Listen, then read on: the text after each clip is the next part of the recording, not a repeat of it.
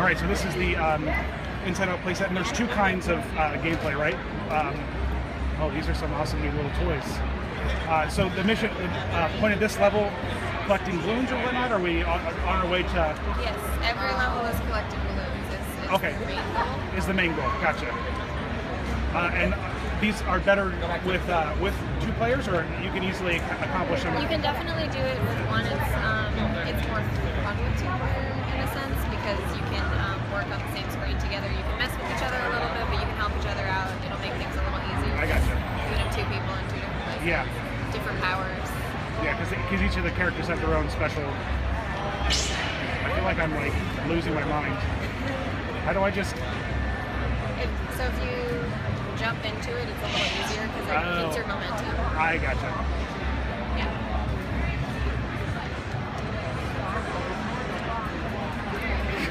I feel like I'm losing my mind. Oh, I see what you mean with the momentum thing.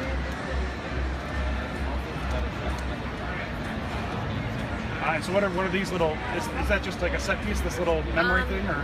So there's various blocks in Riley's mind that will keep you from progressing. So you need to find a memory ball to put in there. Oh, I see. Should be a little glowing orb somewhere.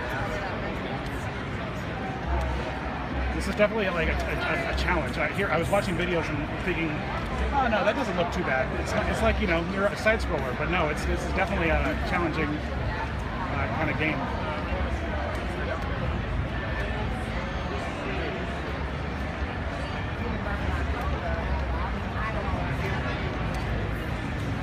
Oh, so is that what?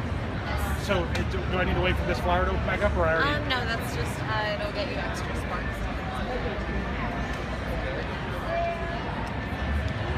Oh man, come on. Oh yeah, once you say like use the momentum, that definitely makes a big difference. Yep.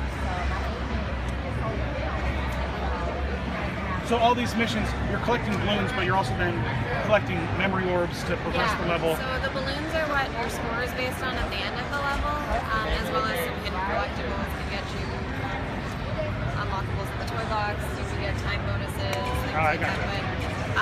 The memories falls in with the plot of the game, which is after the movie, Riley was babysitting one day and she falls asleep, wakes up, there's a scary movie on TV, she freaks herself out, so her emotions are Gotcha. Gotcha. That's awesome. So did you want to see it 3D? Yeah, that'd be great. Yeah.